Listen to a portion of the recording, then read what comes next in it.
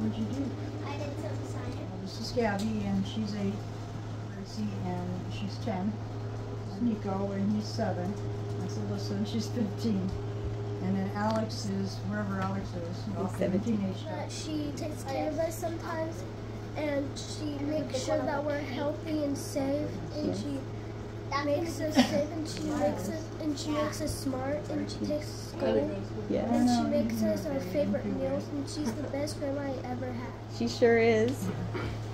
She's pretty, and she Thank you very much. I think I'm like years old now is what I look like. She's beautiful. and she takes care of us. Hug her. Yeah. You love your grandma. Yeah. He's my baby boy. Yes. She's taken care of me all my life, and she's probably the best person I know.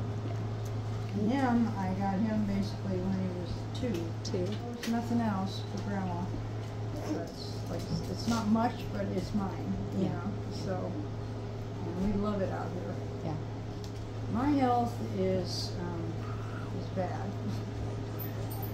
They diagnosed me with cancer in May, and God's going to bring me through. I know He is. Yes.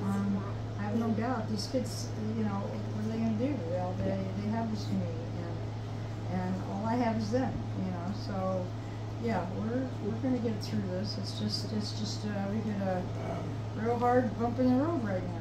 The community's been good to us too, and this has been hard. Just because I get sick doesn't mean their life has to change, you know. I mean, Aren't they? Yes, they are. Yeah. You've done a great job raising them. Thank you. Yeah. I want them to remember the things I've told them about depending on God, because that's all you have to depend on. I really want them to remember that God and themselves are the only thing that is 100%. So it's important that they remember that. And you're the best person I ever had in the whole wide world. Thank you.